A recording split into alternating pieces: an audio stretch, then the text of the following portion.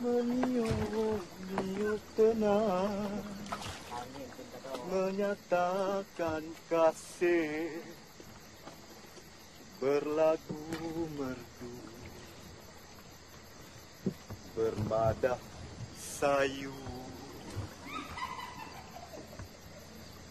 lemah mendayu. Dayu betul-betul. Tak dari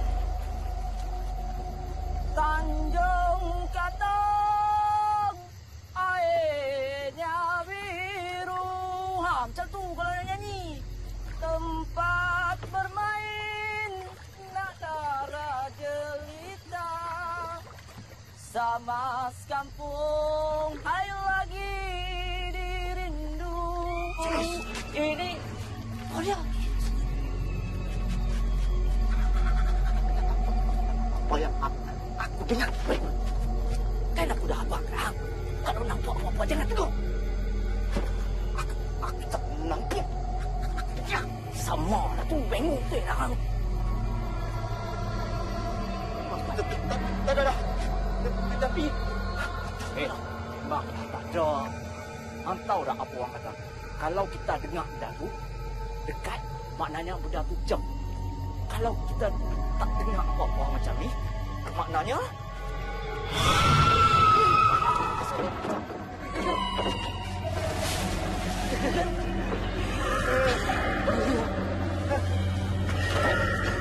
siap.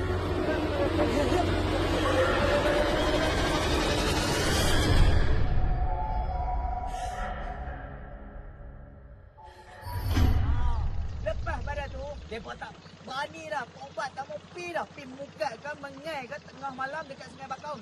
Top tang tu lah. Ni, awak dah. Pasal benda lah langsiak pula. Hang gelap apa? Ni, member pada member aku tu apa? Dia kata, ikan yang mereka dapat malam tu hilang, gone. Tak tahu pergi mana, sempoinya. Dan, aku rasa lah kan, langsiak ni keturunan nyamuk. Betul. Langsuir. Mati tang, hang tahu apa? Kenapa kita tahu ni? Langsuir tu kan? Memang suka makan ikan mentah. Mungkin. Tapi, tu barang kau mentah-mentah tu dia lagi suka. Ya, apa ni? Lan, hang jangan gelak. Taklah, beritahu. Kau pernah dengar tak cerita pasal Langsuir ni? Langsuir ni, kalau kata bawa paku atas umur kepala dia, dia boleh bertukar jadi perempuan cantik tau. Cantik secantik bidadari. Memang. Bidadari tu cakap tu. Ada mengarut lah, mana? Bidadari. Alah. Aku ada dia. Apa dia? Selain kita pancing ikan malam ni, apa kata kita pancing Langsuir? Macam lah teman. Okey. Dah. Kau boleh aku dah tak nak tengah tentang Langsuir ke setan ke iblis. Aku dengar. Okey, aku datang sini, aku nak enjoy dengan korang, boleh? Boleh. Okey, sebelum kita enjoy apa kita nak buat? Mandi. Tak engkau. Kita ambil gambar dulu, boleh? Okey, jom. Sebut artis.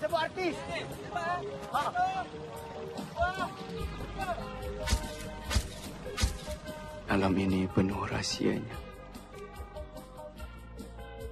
Tempat ini seolah memanggil aku untuk meneroka sebuah dunia yang penuh dengan misteri. Benarkah ianya wujud?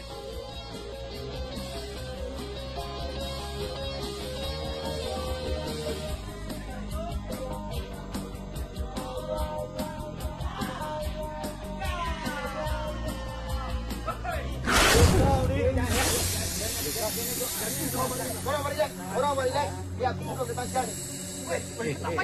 Man. Ini tak boleh ni. Bunuh binatang tu. Kurang ni kan dia? Baik. Gambar dulu.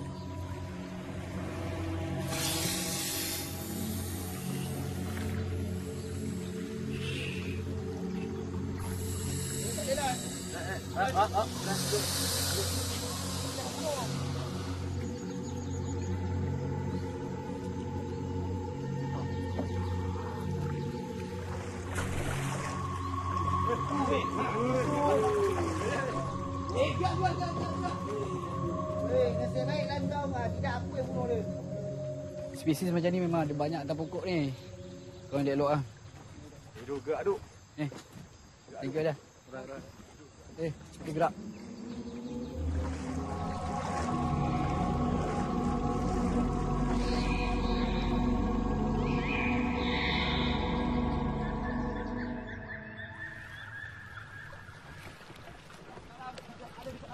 Tak ada. Tak ada apa.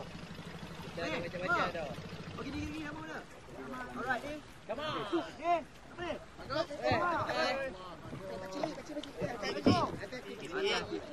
Banyak dapat ikan ni, Bagok. Dah banyak. Penontonnya. Ni, Pak Kong. Awal lagi takkan balik dah. Dah siapa kata aku nak balik? Awak tidak tak ni lah.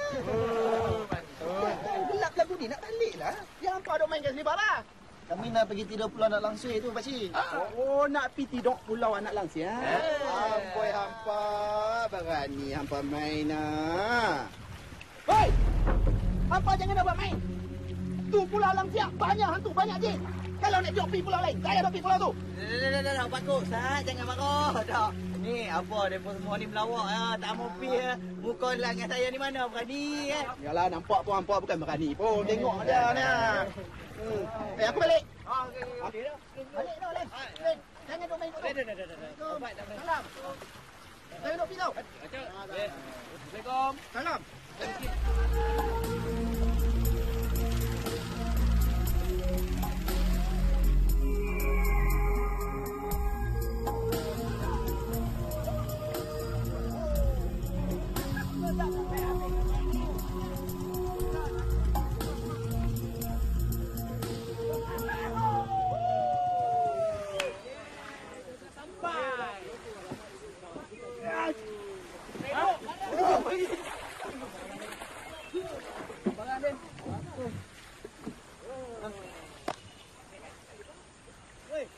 Apa yang ada ingat sangat? Saya kira depa marah kau tahu.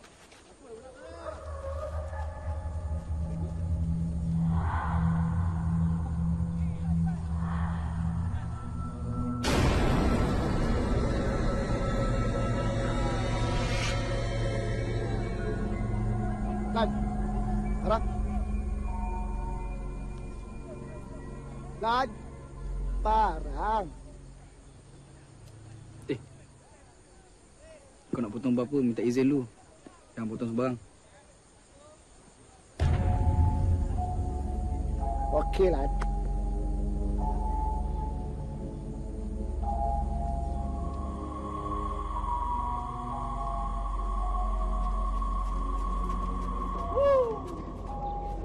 Second trip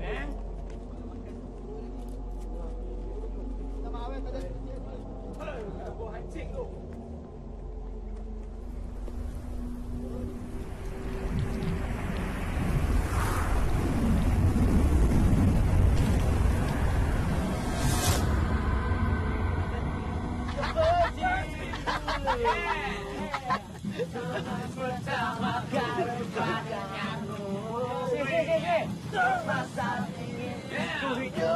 Ikan.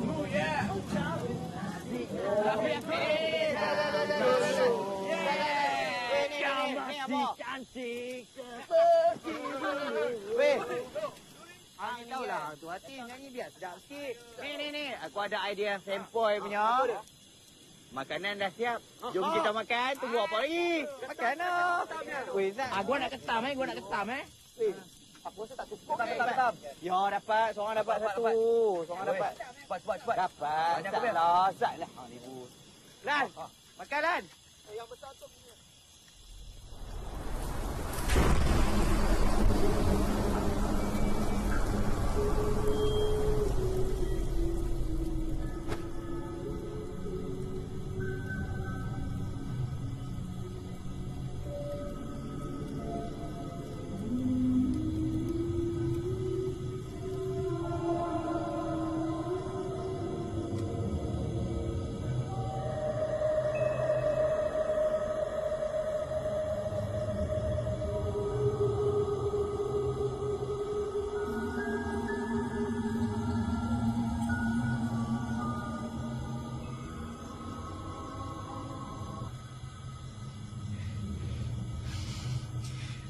Jangan ganggu kami. Tolonglah.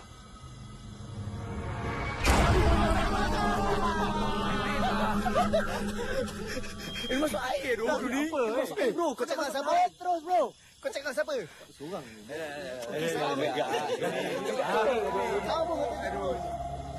Makan dulu apa.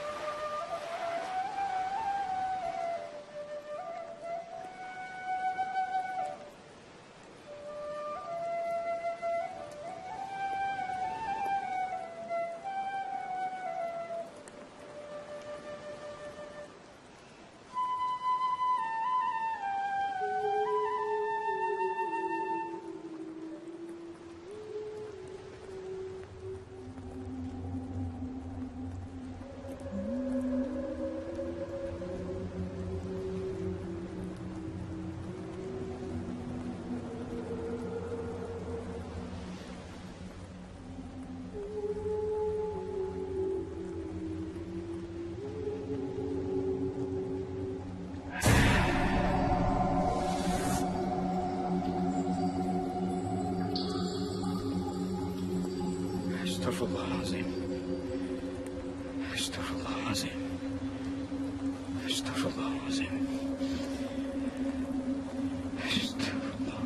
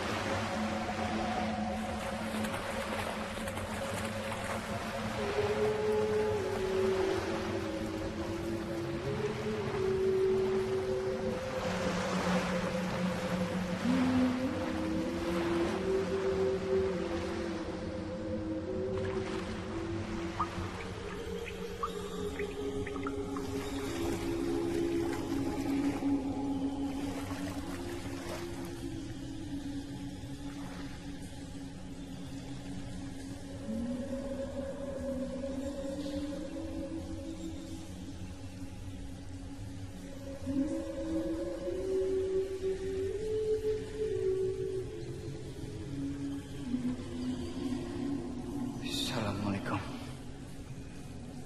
Awak ni siapa? Nama aku Suri.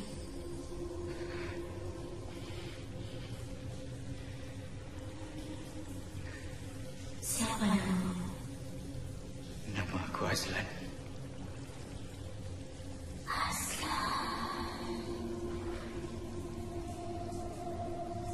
Lagu surimu sungguh mendamaikan.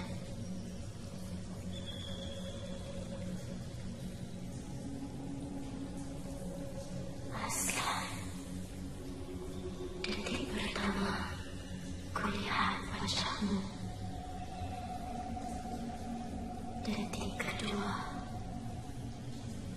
ku dengar tiupan seremimu. Dan detik ketiga,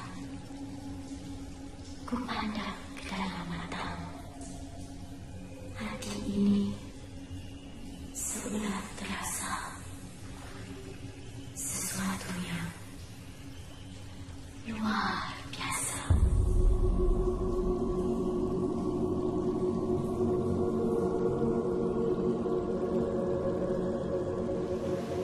Mak, nak jauh lagi ke? Boleh pak mancing ni. Tadi siang lah, ni malam ke kau? Aku rasa lepas sana ke?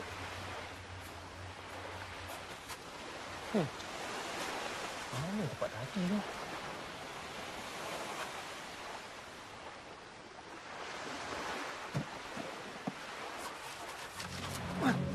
Apa masalah kau ni? Kenapa? Kenapa? Nampak kan apa aku nampak?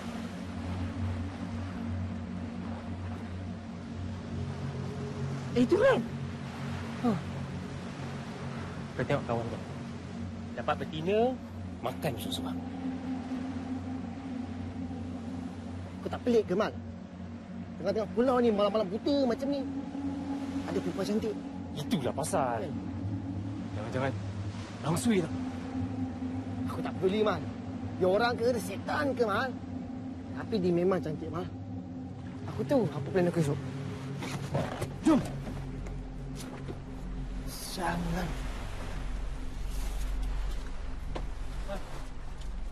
Man. Inilah pintu utama untuk aku melangkah keluar dari duniaku, menemui kau, Aslan. Peluk aku erat, Aslan. Aku ingin membawamu terbang ke puncak bintang.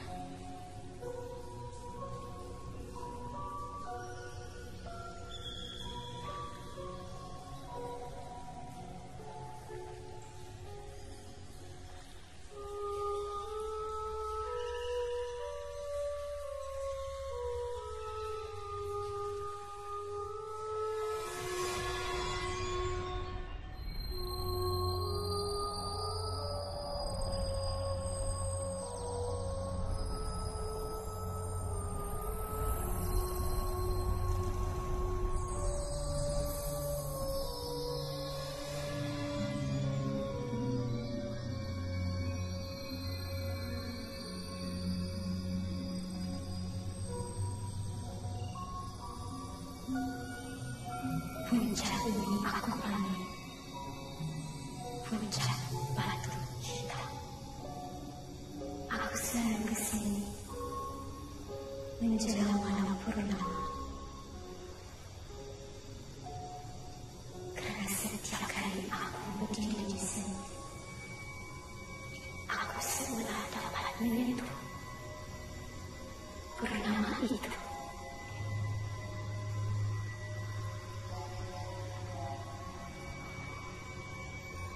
Cuma kau lihat di sana. Cantik.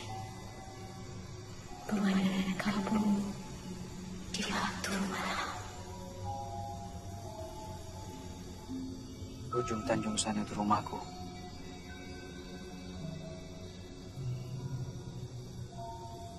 Kau tinggal dengan siapa kat pulau ni? Aku tidak sendirian. Ramai di sekeliling kita yang sedang menemani aku sekarang. Mereka semua sangat bodoh. Keturunan kami,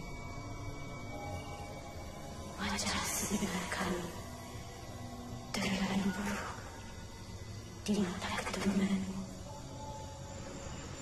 Tapi kau cantik di mataku. Di matamu, aku kelihatan cantik.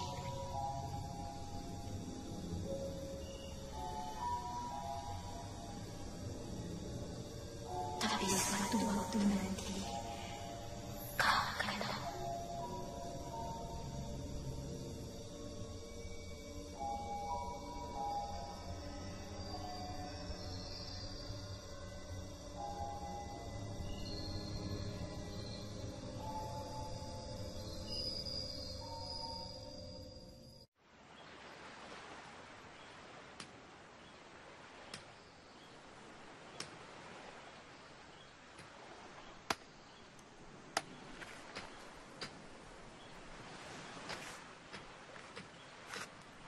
Man, kau buat apa, ha? Pagi ketang nak tidur, tak boleh. Kau nampak apa ni, Les? Apa? Paku ni lah aku nak tebuk pada Langsuir tu. Perempuan berlambak kat KL tu, Man. Langsuir juga kau nak kejar kenapa? Lan, aku rasa lah Lan, belum sempat aku tebuk kepada Langsuir tu. Kalau kau aku tebuk dulu Lan. Kau bagi buat hal ni, Man. Kau kenapa? Ada tak puas hati dengan aku ke? Bagus soalan kau tu Lan. Memang aku tak puas hati dengan kau Lan. Semalam kau jumpa Wik Chun tu Lan. Kau ada ajak kawan-kawan kau. Ada tak Lan? Ada. Tak ada. Mal, kau sembang sikit dengan Lan ni Mal. Sudah lah, Lan. Aku dengan Zaman dah nampak dah semalam. Kadang sedap merendet dengan perempuan tu dalam gua. Duk. Nak sedap pun bagi-bagi lah. Sikit lah. Aku tak kisah Lan, kau nak buat projek seorang. Aku tak ada hal. Tak apa Lan. Tapi Lan, malam ni aku akan tunggu perempuan tu keluar. Aku akan pakuk kepala dia dengan paku ni. Bila dia jadi perempuan cantik, siapa nak jalan kau? Wah. Kau? Yeah. Engkau kan? Kau? Kau Yas? Kedai aku. Kita ramai-ramai malam ni tangkap Langsuir tu. Kita rata dia. Macam. Ada Bran? Pasal apa? Pasal aku ni bukan macam kawan kau seorang ni. Makan ikan seko ibarat kucing jantan yang kebulu. Hey, aku bukan batak perempuan macam kau tahu tak? Kau pun sama. Tahu pun kau marah. Lan, relax lah. Takkan baju. Ha? Kalau kau ni bukan jenis yang makan seorang, Lan. Malam ni kau tolong aku panggil perempuan tu. Dah, Man. Aku okey bro. Aku okey takkan. Aku okey. Kau tanya kawan kau tu. Kau tanya dia. Dia okey ke tak?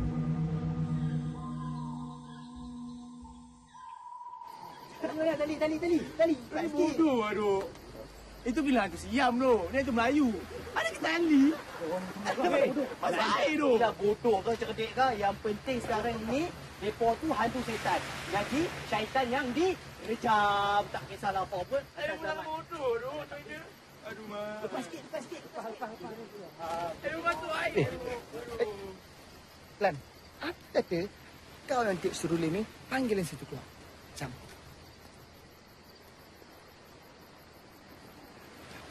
Kau nak saya aku tengok seruling?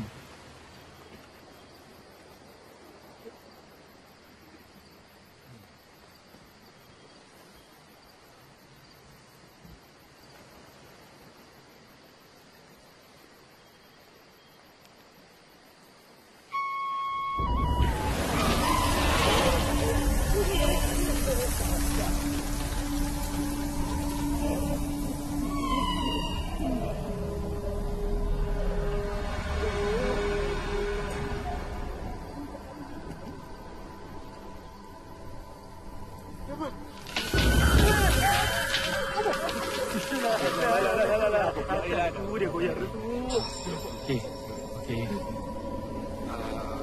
Kalau dia datang serang, nenek aku kan dah cakap. Langsuir ni, dia tak suka tengok jantan bogil. Kita bogil je. Nenek aku pun sama cakap. Lari situ dia. Jom kita balik alias. Diam, pegang beg-beg. Dah. Jom.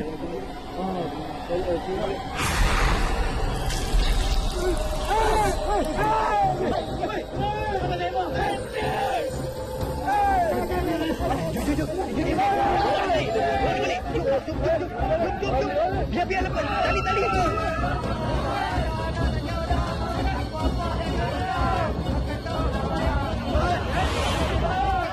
Tali ambil dulu.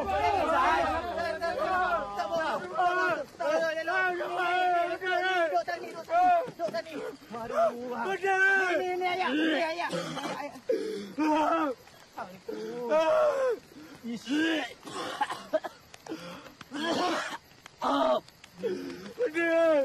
Aku dah buka mata. Dah, buang dulu.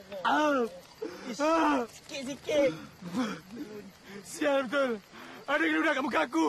Dia jangan aku singki katnya. Itu tandanya dia syok kat hang lah tu. Bodoh lah kau ni. Betul kan tadi tu hantu? Buah atas pokok yang berat ni. Sebelah kau. Oh, terkorak kau. Nampak benda tu atas pokok kau nak? Kita melegam lagi. Kalau macam tu, betul lah, confirm. Pulau ni memang ada hantu. Aku ingat korang gurau je dengan aku. Apa nak jadi aku nak balik lah besok, tak kira. Idea hang tu memang sempoi. Memang cun hang tahu tak?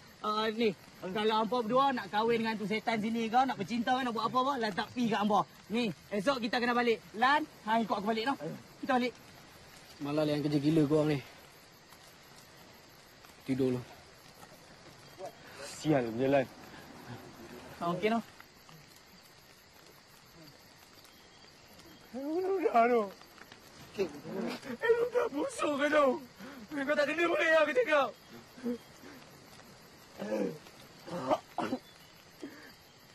Aku tidur lah. Tidur dah aku lagi. Sakit tu.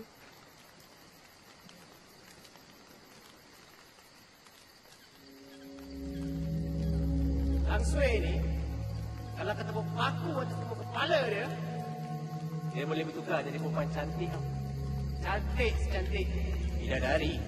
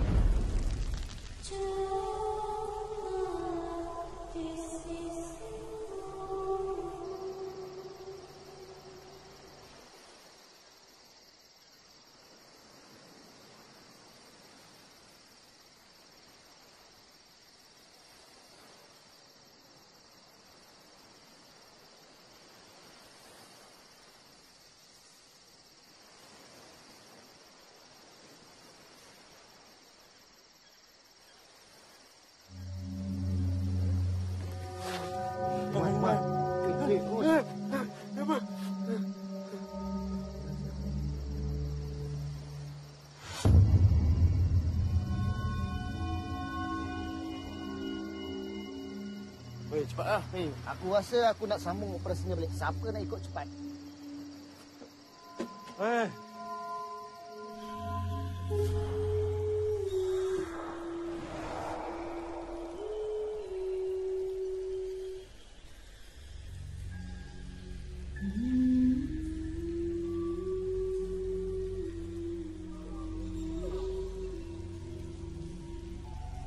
Jangan sesekali kau pergi berjumpa dengan manusia itu.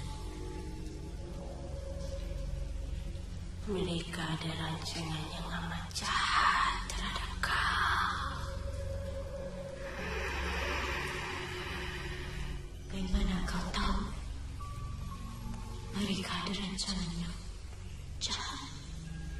Aku sendiri nampak. Lelaki itu memegang paku yang tajam. Badannya diikat dengan tali. Memanggil-manggil dengan seruling.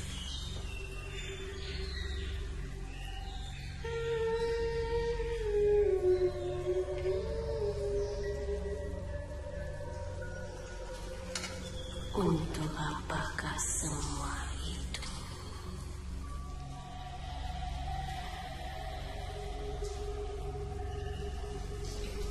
Mereka akan hapus kau. Jadikan kau kekal sebagai manusia yang lemah. Dan bila kau lemah, kau akan jadi mangsa mereka. Kerana sifat manusia memangsa mereka yang lemah. Lelaki itu berbeza sifatnya. Kak Dewi.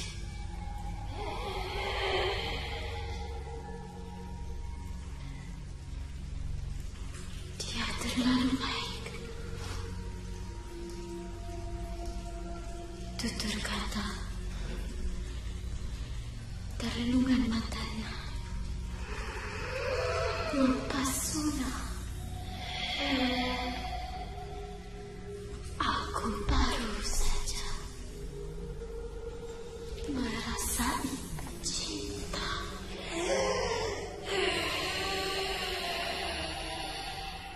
Tolong, jangan halang aku.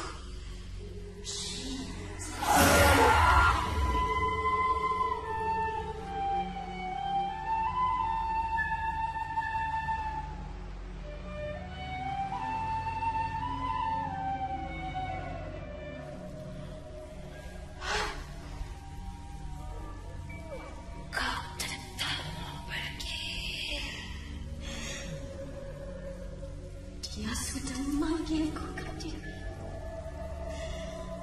Aku terlalu rindu untuk bertemu dengannya. Tolong, jangan halang aku pergi.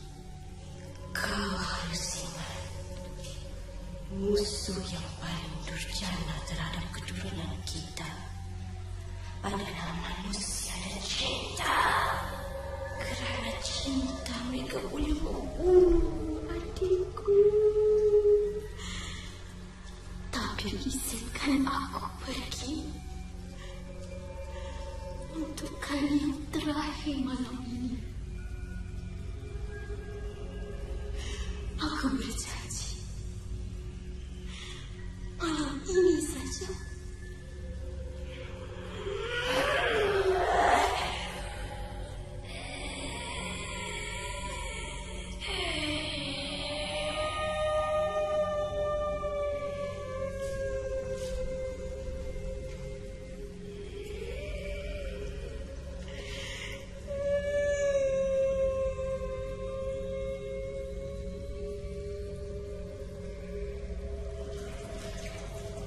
Pergilah jika benar kau sayangkan dia.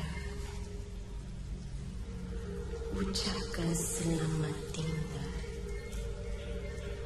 atau mereka semua akan mati di tanganku.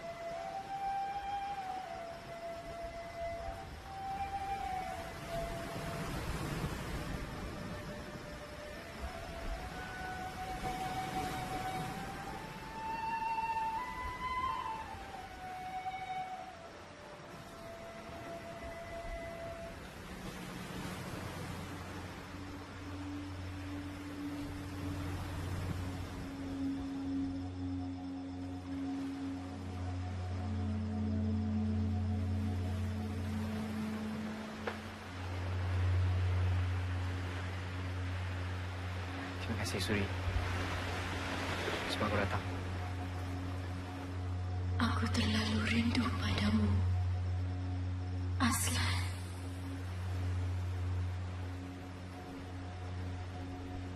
Aku nampak kau dari jauh dengan kawan-kawanmu. Tapi aku tidak berani datang dekat. Suri, aku merayu dengan kau, Suri. Tolong jangan muncul depan kawan-kawan aku. Diorang semua ada niat tak baik dengan kau, Suri. Aku tahu.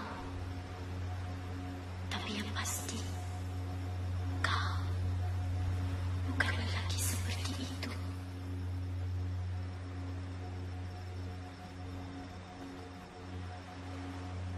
Aku terasa selamat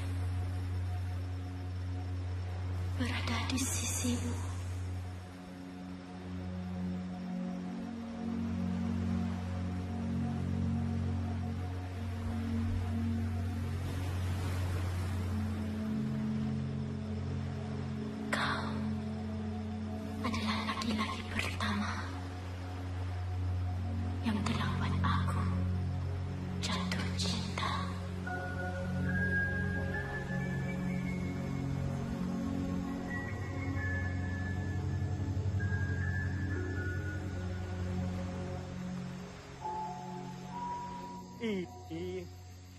Cuba hang bayangkan, kalau kita dah balik, kita duduk kat kemah kita, kita tidur, kita lena, esok mimpi indah-indah, tak ada apa pun. Apa je duk kalut entah dah. Ni. Kenapa bersama kat saya? Tadi kau pernah makan sop aku tak? Kau nak makan? Kau diam sekarang. Yang kau ni penakut sangat apa hal? Kalau kau tak nak ikut aku, tak payah duduk sini dan diam. Kau mai ikut aku. Carilan. Kau duduk dia diam. Berani sangat kau pergi lah. Weh. Hampa dua jangan, pergi lama sangat weh. Kami tunggu kat sini, cik depan tu lepas tu balik. Dah, cukup. Kita kat sini nak buat apa? Kalau kita ikut dorang, boleh aku ambil gambar bila Langsuir itu muncul. Tapi sekarang ni aku nak ambil gambar korang yang terkemut-kemut ni. Hai, tak apalah. Ui, hang sembang, terkemuk-kemuk. Biar sempoi sikit boleh? Ni, aku ada satu soalan nak tanya kat hang. Ni, antara ramai-ramai tadi, awak hang duduk kat tengah, hang tak duduk kat depan ataupun belakang. Pasal apa? Ada aku nak Pasal hang penakut. Tu je. Macam berani hang ni pun. Dia pondok Malah. Weh, dorang ni boleh lah ni, pondok ni. Liah. Jangan duk berani sangat. Benda ni tak logik anda. Mana ada dalam hutan, ada rumah. Ni baru rumah. Buat je sekali kita jumpa.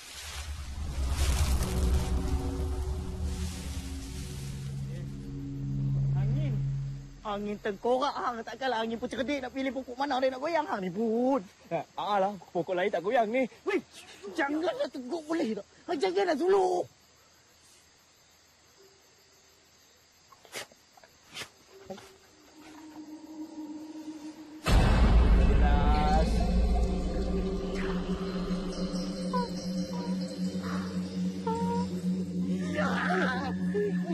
Kau mahal ni. Tengok tu.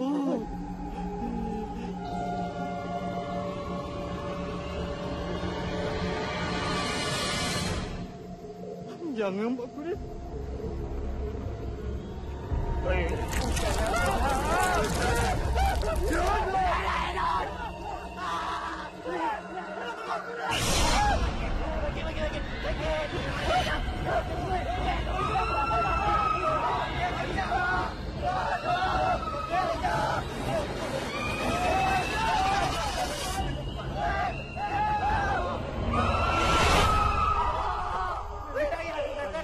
Jangan belakang sombong. Jangan dengar. Lihat. Kau tunggu pergi masuk lagi pak. Lihat.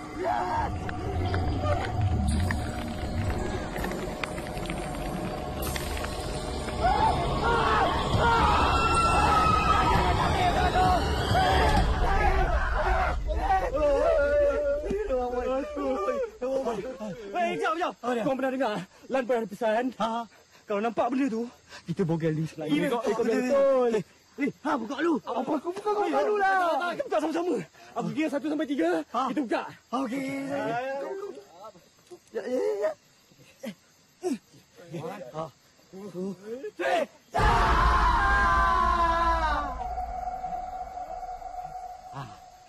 Dia hilang. Hello. Berjaya. Boleh makan. Benda kono. Macam apa kat aku? Padahlah dia hilang. Bukan sebab kita bogel. Tarik rambut dia. Apa pula aku tarik? Aku rasa pasal dalam kemah tu aku tak pegang rambut. Macam pegang rambut tu, hantu tariklah. Lagi dia marah jenuh kita. Tahu.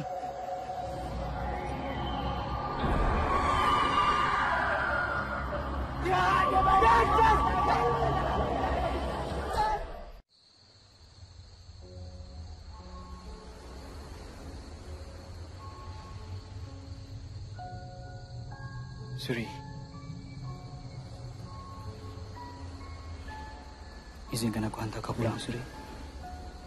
Jangan. Di situ bukan dunia.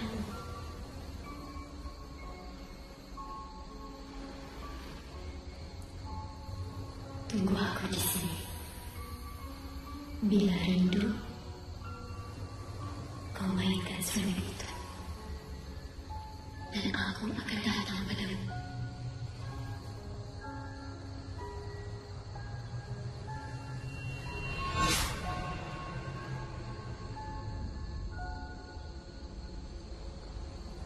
Selamat tinggal.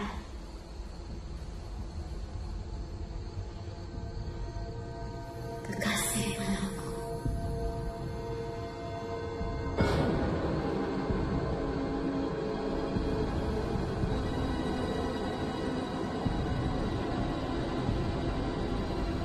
Bodoh!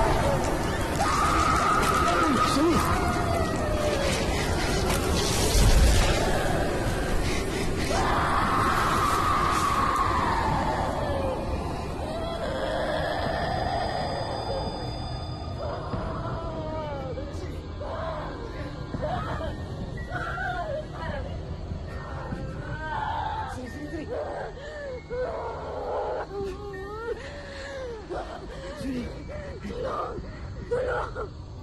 Aku ini Azlan. Aku ingin bersama kau. Tolong jangan biar aku tersiksa.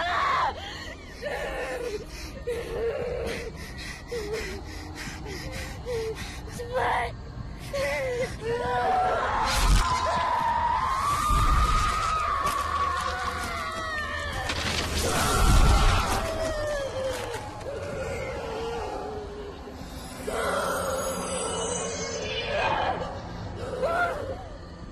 Suri.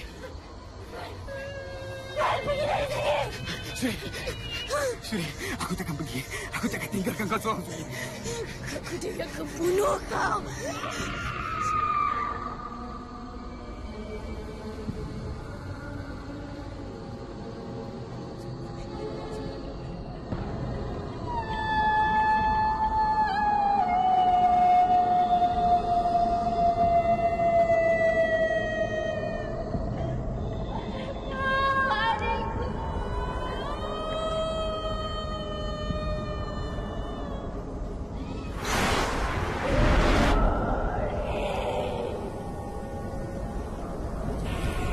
Jangan kau terpedaya dengan tipu hilang manusia.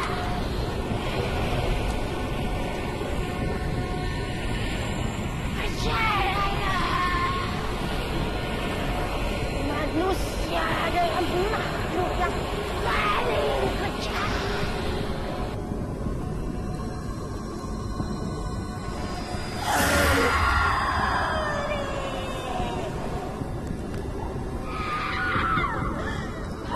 Bersumpah akan bunuh mereka semua.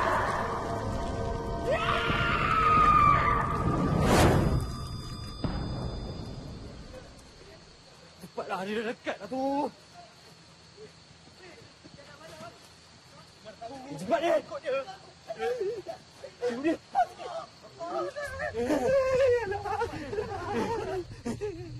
Kita ni nak menyuruh kat mana lagi? Aku tahu. Kemah kita pun Langsuir dah buat sarang dah. Tak ada sekarang di kamera aku. Kau tak mahal tak? Jangan sibuk dengan kamera. Orang dok kalau kena liga dengan Langsuir, hang dok pecah patah punya kamera. Ni Aku risau saya kamera aku ni. Sekarang kamera aku kalau Langsuir tu curi macam mana? kalau dia curi pun sibuk. Langsuir tu nak curi kamera kau. Dia nak tengok muka dia sendiri pun dia takut. Kau tak? Betul lah. Kau takut lah. Semua orang takut lah ni. Aduh, jaga-jaga tengok mana dia mai. Kau dia mai. Bisa kau.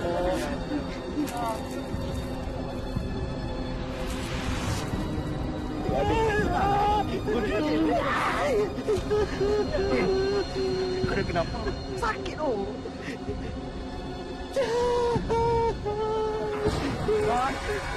Tangan kau sejuk semacam ni.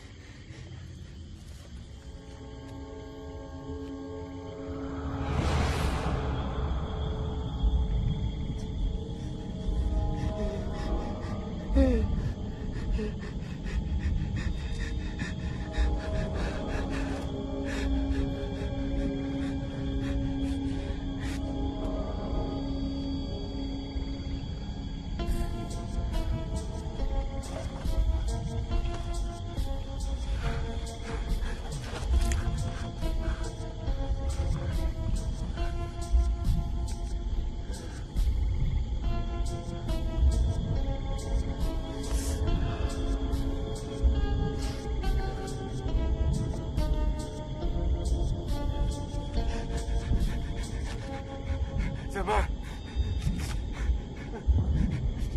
Zaman. Zaman.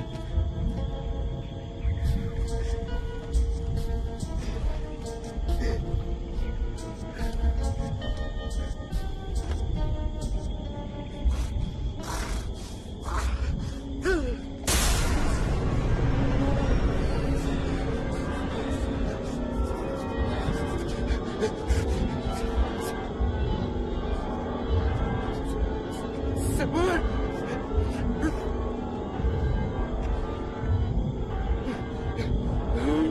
Bajingan syaitan!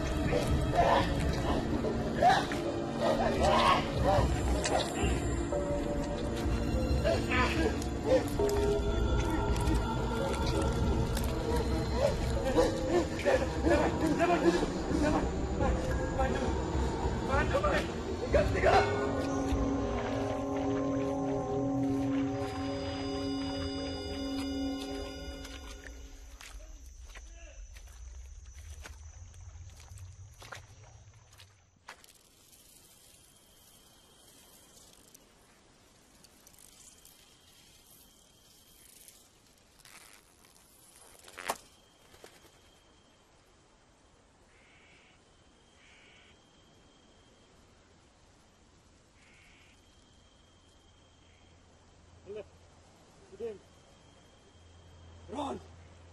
Tolong, weh! Aduh!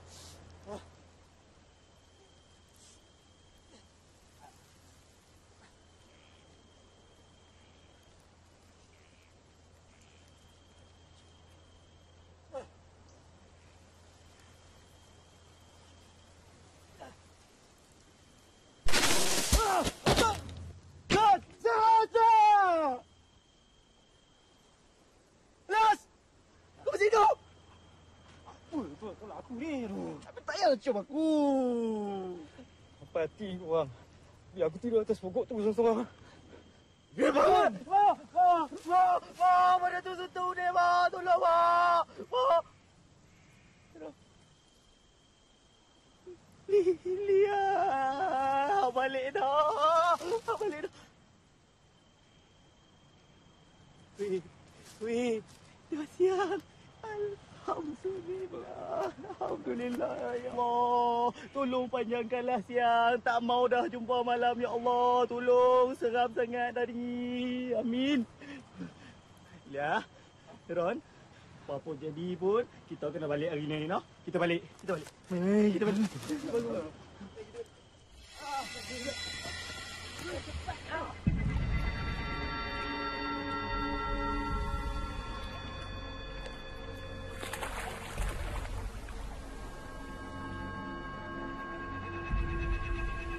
Weh, bot kita hilang, weh.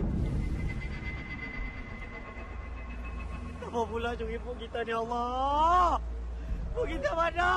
Ini mesti kerja zaman Kamal orang tinggalkan kita kat sini. Oi! Tolong!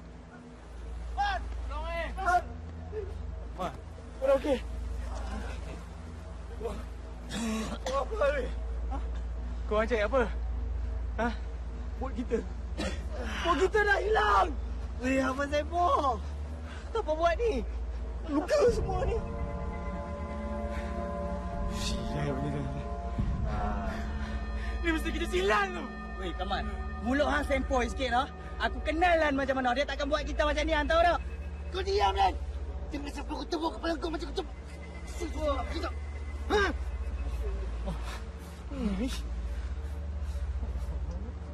Hei! Jadi maknanya betul lah Abang dah tepuk kepala Langsuir tu? Abang dikit-dikit apa lah? Mana pula otak Abang? Kau diam, Lan. Abang, dah! Dah boleh! Gaduh lah, eh! Sial kau ni memang aku. Kau tahu tak? Dia pergi apa, weh? Kamal, mulut kau ni! Mana nak acang, kau tak? Mulut sial aku. Weh, aku nak tanya apa berdua. Ni, idea siapa? Kepala otak siapa yang ajak tidur sini? Kenapa nak kata orang? Jawablah aku kan. Go! Jangan pegang lah. Daripada korang gaduh kat sini, lebih baik kita cari jalan keluar dari pulau ni. Kau nak jadi mangsa Langsuir tu? Aku tak nak. Aku nak balik. Habis. Dan mana, Den? Agiau!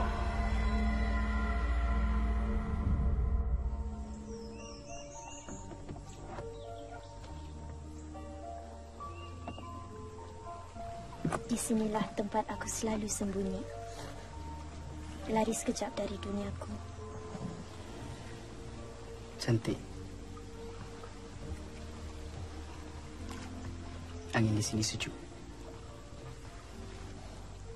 Di sebalik tasik ini, kampung aku. Tapi kau tak akan dapat lihat dengan matamu. Suri. Adakah kau akan kembali ke dunia kau?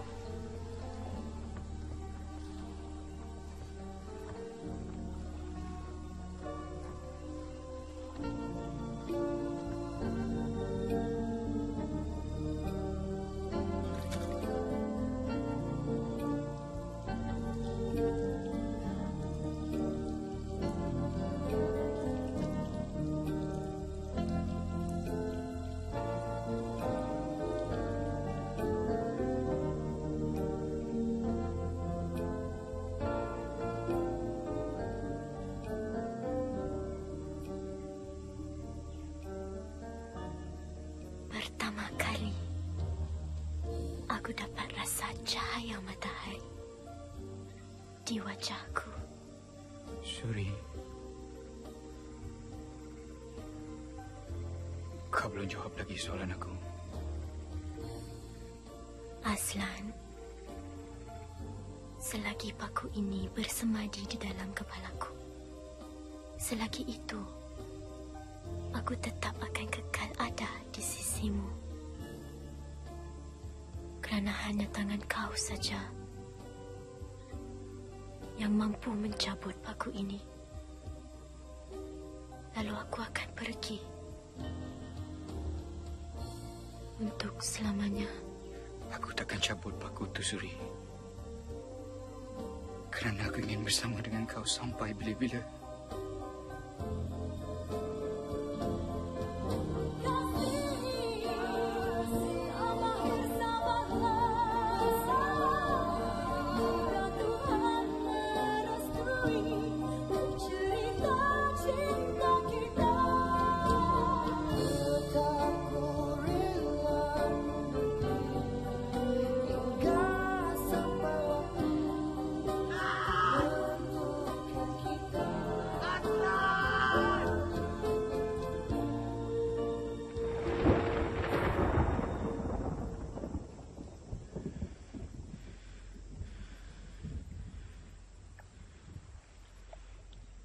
dah petang, Suri.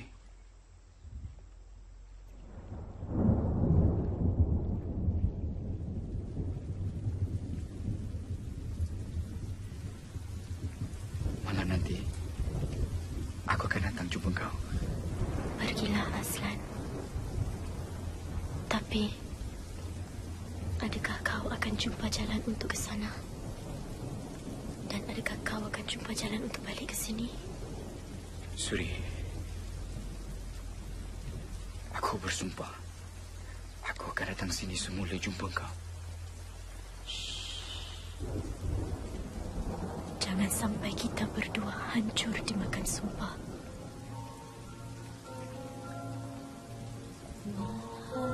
Pergilah. Biarkan dia tahu rindu ini telah pun berlaku. Biar hatinya untukku saja. Baru ku tahu rasanya tercinta. Walau berbeza atur masa, 1000 tahun aku rela untuk dia mengerti untuk selamanya.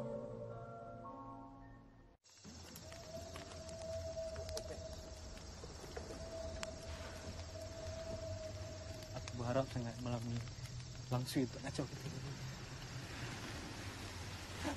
Jangan ada siapa-siapa yang gatal nak baca mentera ke. Jampi, seru nama setan tu lagi. Tak ada. Aku risau tentang Lan ni sekarang. Dah malam. Mari je dia pergi. Lan. Sampai hati dia tinggalkan kita kat sini. Liah. Mulut hang sempoi sikit. Hang kenal Lan macam mana? Aku sendiri kenal Lan pun macam mana. Kita tahu yang dia takkan buat kita lagu ni. Ni, aku rasa kan. Bot kita tu Langsiak yang curi. Depa tu pandai terbang-terbang je lah nak juga naik bot pasal apa. Mungkin dalam terbang lama-lama kau penat kot. Hei, sekarang ni. Sekeh kepala tu. Aku dah pesan dah. Time-time macam ni. Kau jangan sebut nama setan tu lagi. Lagi kau sebut, lagi dia datang, faham? Okay.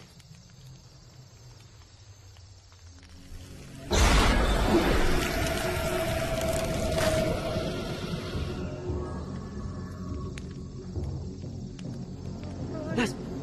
Apa?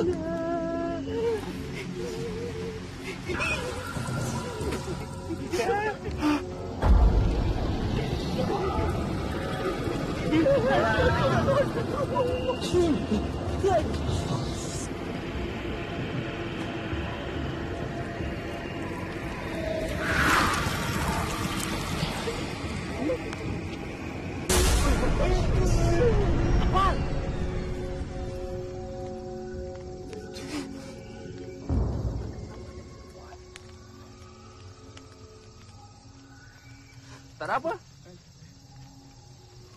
Sama ada perempuan. Kami nampak semua tu tadi.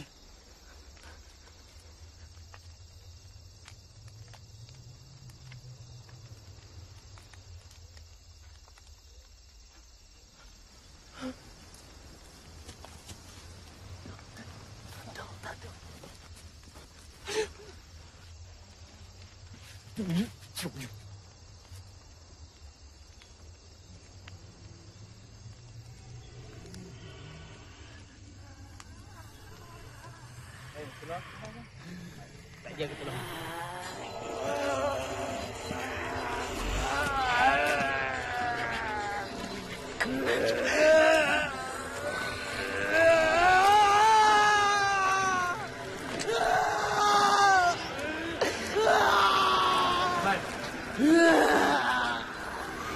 Ni Rahman.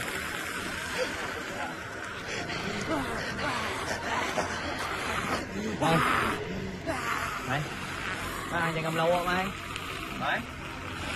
Mai.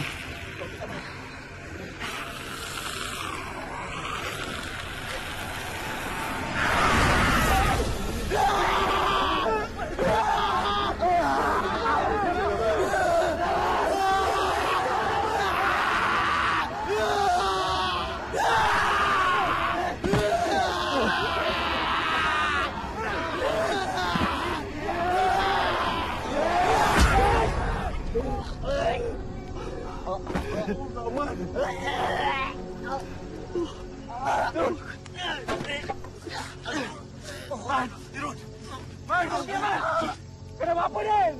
Kenapa bunuh dia ni? Dia nak bunuh Heron. Aku tak nampak tu. Kau bunuh kawan aku.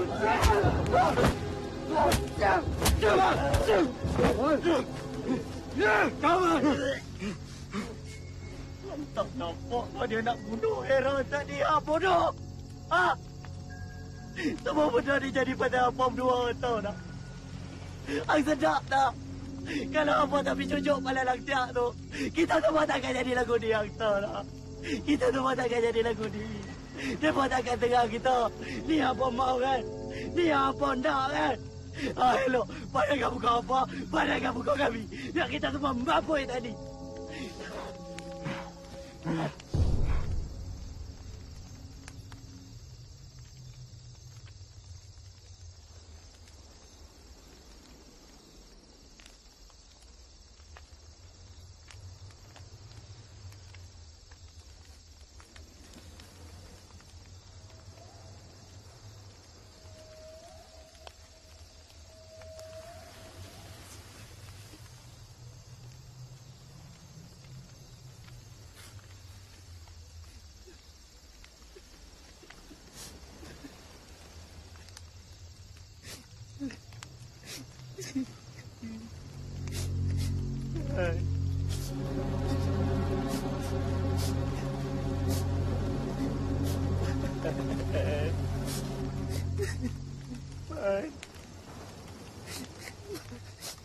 Bangkitlah, Man. Ketawa dengan aku, Man. Dah bangkit, Man. Aku rasa salah, Man. Aku tak terkajar buku yang...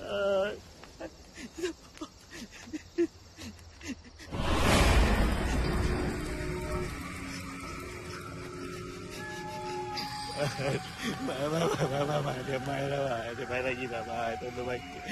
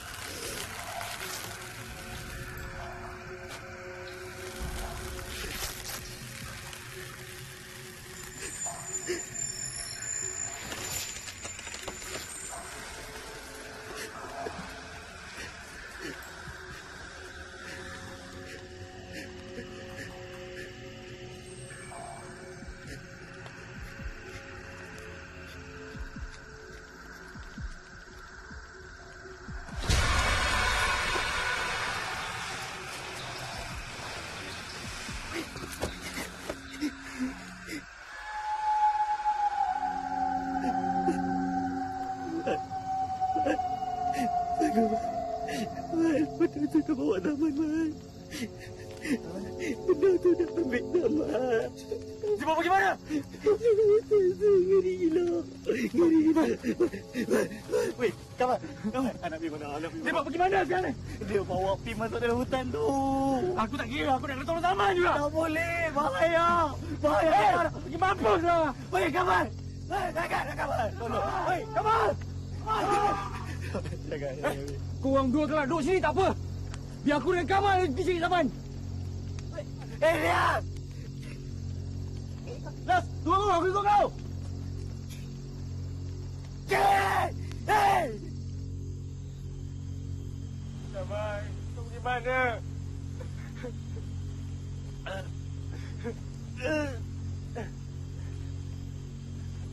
Zaman.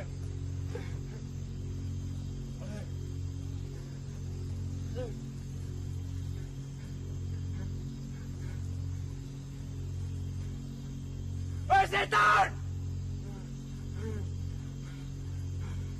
Kau memang sial, kau tahu tak? Biar aku takut sangat dengan kau!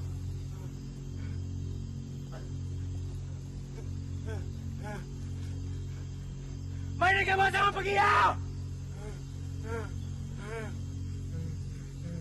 Kau memang tak guna!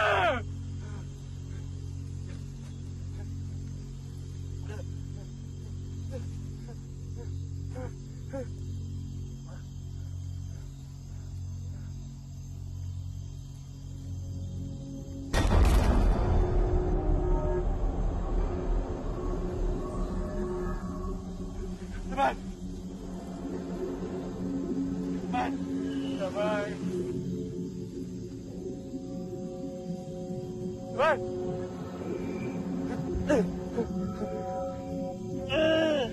Teman. Man. Bangun, man. Bangun, man. Bangun, man. Man, aku tak bisa buat apa, man. Man, bangun, man. Man. Aku mati, man. Man. Dekat di sini, dekat.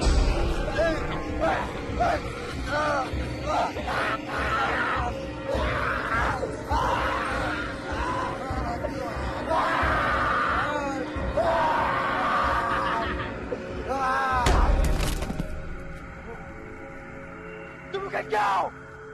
Hei, kau takut tak? Tak guna punya setan!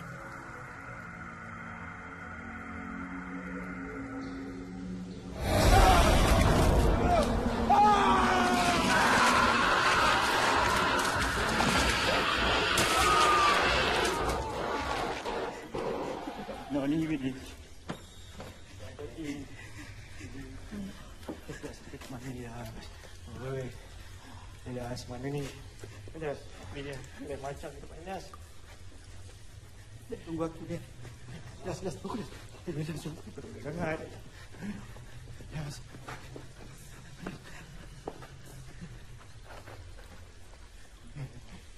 Tak, aku tak rasa akan main sini. Dia takut gelau, dia takkan main ni.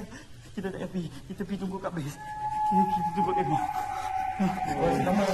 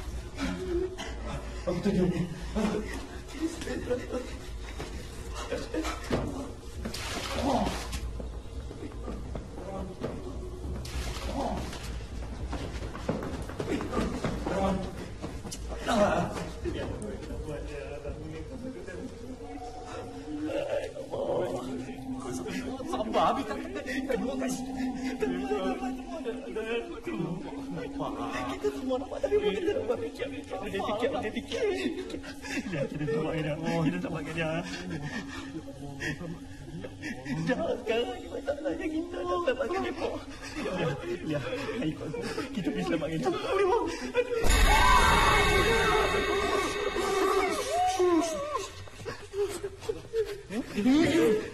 Aku, Den. Tapi manalah? Aku ingat anda mati, Antara. Aku ingat anda mati. Lama aku cari korang. Aku tak jumpa korang kat mana. Din, Suri bawa aku lagi. Menyogok daripada kakak dia, Din. Ada. Bot kita hilang. Ni, sama dengan kamu ada dalam tu dengan benar tu lah. Aku tak tahu lah hidup ke mati. Aku tak tahu nak buat apa dalam. Beritahu aku. Mengangkat kat dalam. Mengangkat kat dalam tu. Bunuh. Besok kita cari bot kita sampai jumpa. Lepas tu korang pergi balik. Sebenarnya kau ni bodoh. Cik Bobo. Biar aku balik tu orang. Tak mau balik.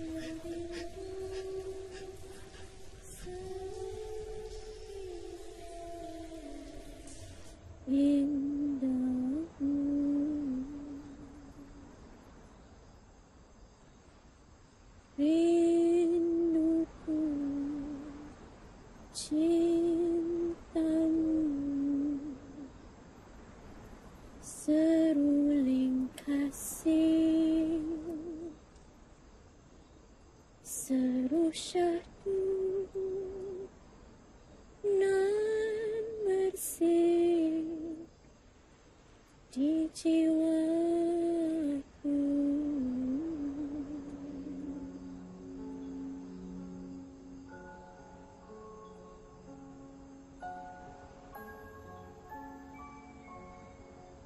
Wahai malam, kau sebarkan cintaku.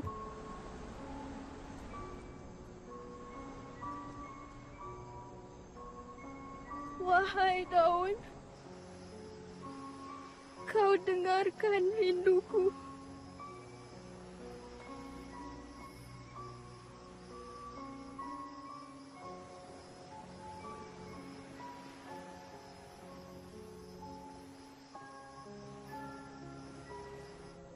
Wahai bulan, kau temanilah kekasihku agar dia dapat jumpa jalan pulang kepadaku.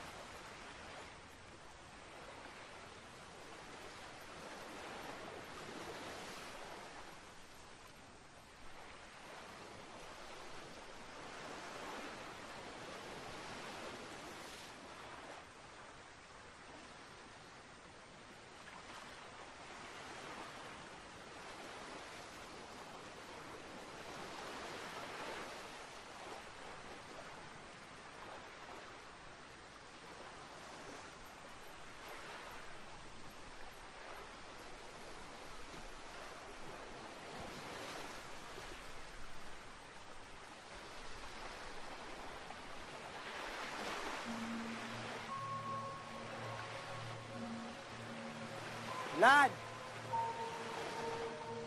Aslan! Eros! Ya!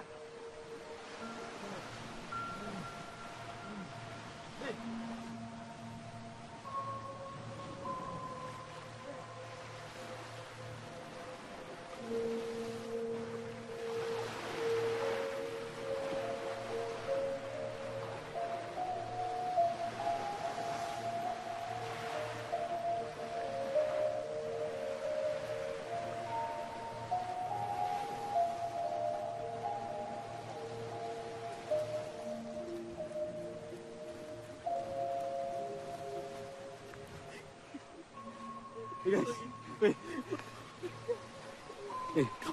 Aku rasa bot ni memang tak pergi mana. Memang ada kat sini. Cuma kita je yang tak nampak. Alhamdulillah. Alhamdulillah.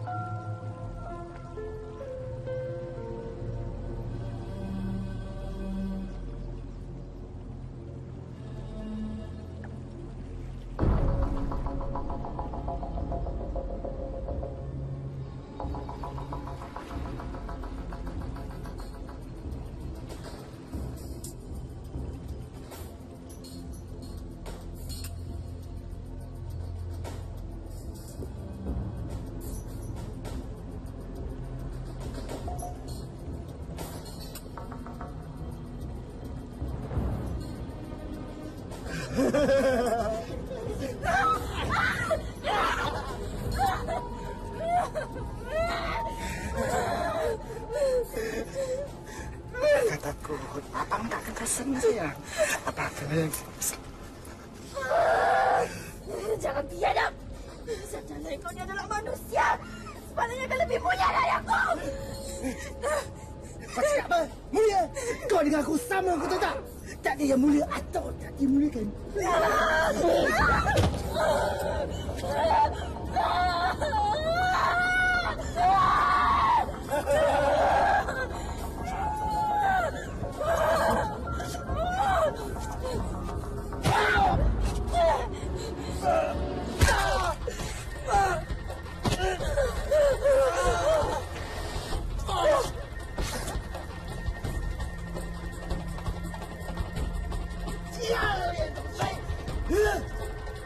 Kau nak pergi dari mana?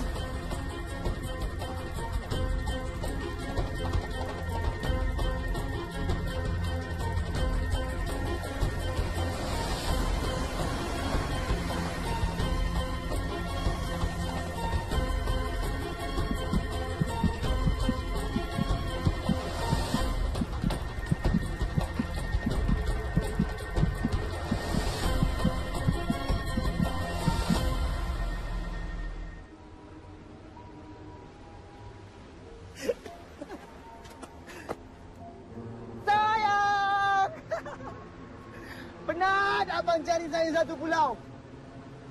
Pandai saya main nyorong-nyorong.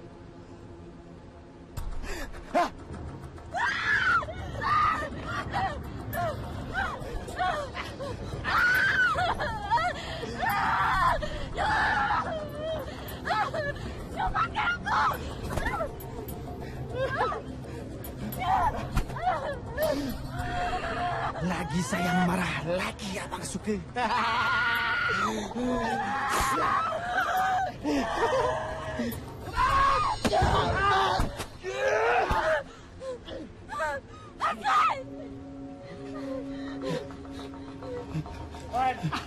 Wan. Zaman. Kenapa kau sangat setan ni, ha? Kau tu yang setan, Zaman. Aku setan! Ha?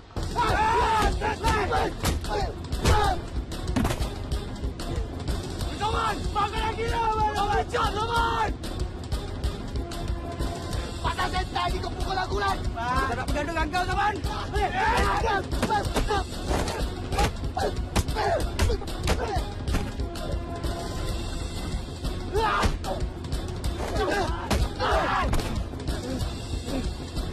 Buka aku pinjam ni, Lan! Bebas ni, bebas!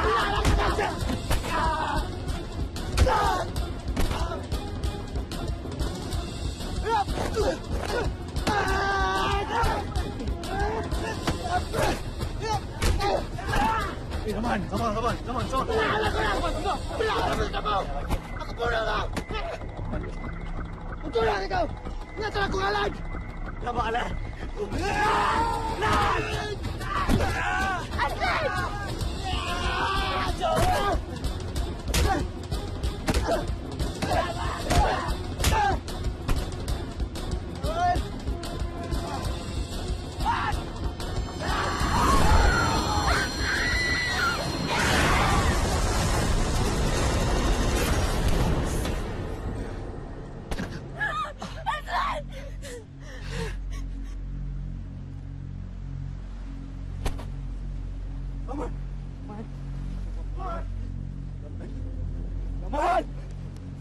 Aman, bangun. Suri, aku minta maaf, Suri. Aku tak datang kat kau semalam. Tidak mengapa. Aku sudah cukup gembira kerana dapat jumpa kau sekarang.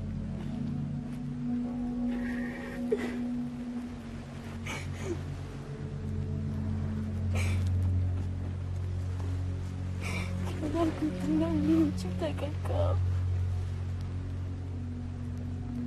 Aku terpaksa berpisah dengan kau untuk selamanya. Suri. Apa kau cakap, Suri? Aku takkan tinggalkan kau kat sini, Suri. Aku takkan tinggalkan kau.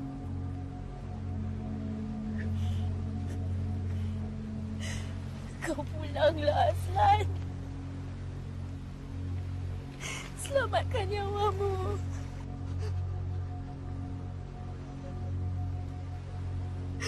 Kakak aku dia akan bunuh kamu semua. Kakak kau tak boleh bunuh aku, Suri. Kau mesti ikut aku balik, Suri. Dekat tempat aku nanti aku akan jadikan kau isteri aku. Dunia aku dengan dunia kamu tidak mungkin dapat bersatu. Kejadian kita berpisah. Kau pergilah. Tinggalkan aku bersama keluarga aku di pulau ini. Bila tiba satu masa, Tuhan akan hapuskan kami.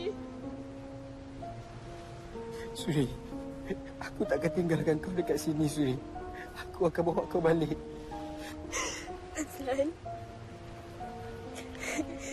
jika kau benar cintakan aku, tolong tunaikan permintaan aku ini. Kau cabut nafasku yang menusuk di dalam ubun kepalaku ini.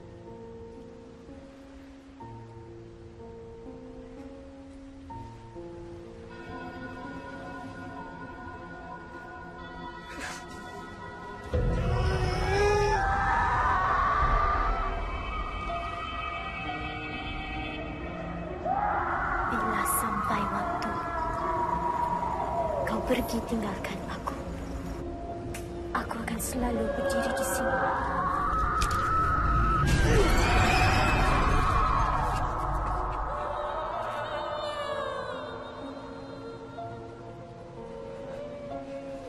Pergi! Suri. Sudah tiba masanya untuk kau pergi! Pergi!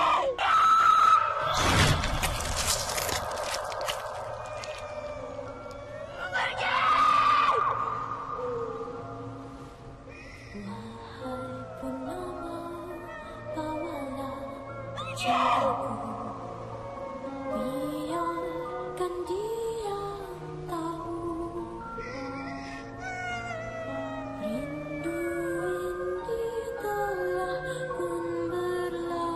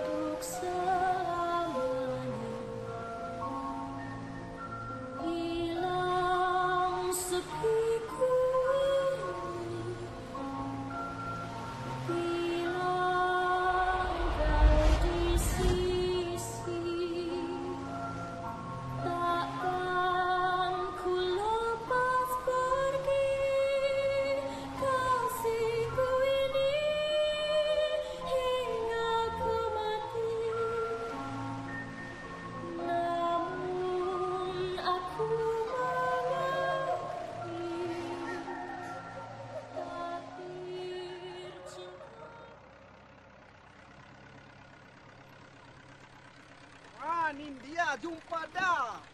Hai budak-budak, hampa pi mana lah lama sangat ni? Puas satu kampung nak cari hampa tu dah. Kami pergi 3 hari, Pak Guru. Oh 3 hari. 3 hari hangguk hampa. Ha, dah sebulan lebih hampa hilang tu dah.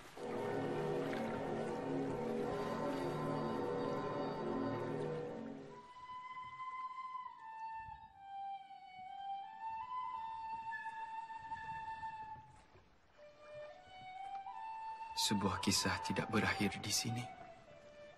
Ternyata apa yang aku lalui dalam perjalanan itu bagaikan sebuah mimpi ngeri. Aku sering mengharapkan mimpi itu menjadi kenyataan agar aku bertemu lagi dengan seorang wanita bernama Suri.